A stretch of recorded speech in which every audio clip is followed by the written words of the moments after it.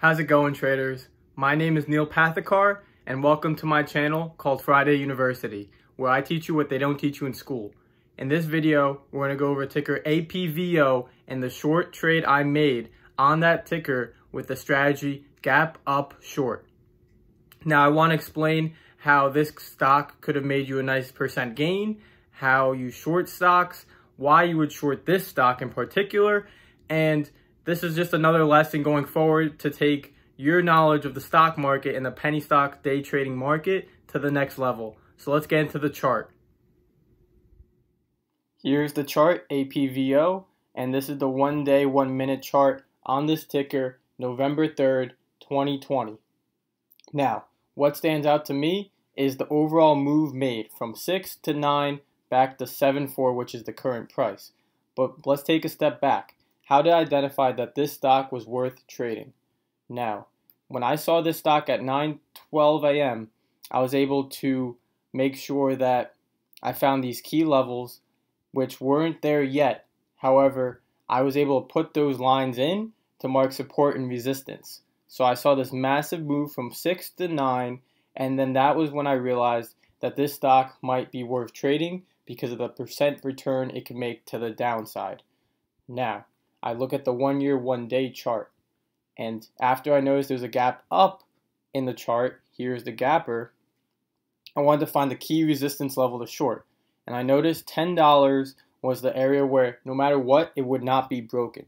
So I made my plan on my position size calculator to enter at 8.8 at 9:12 a.m.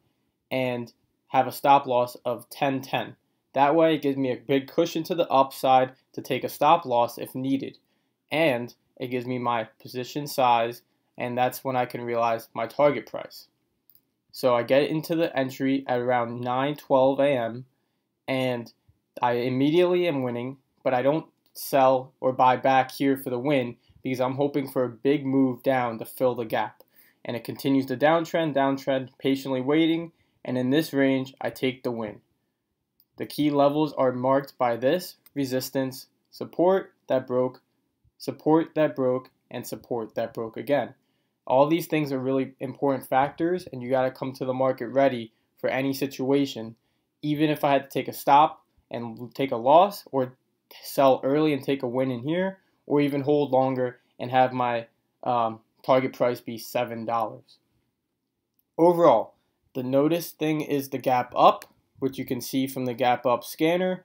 It was the top one with like a 40% gain, and then it retraced back 30%, and that's how you can make a substantial return.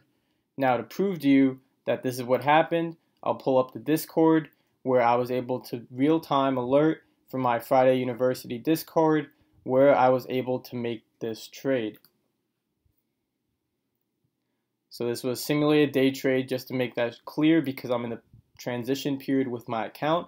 So at 9:13, short 143 shares, 8.8 at 9:12 a.m.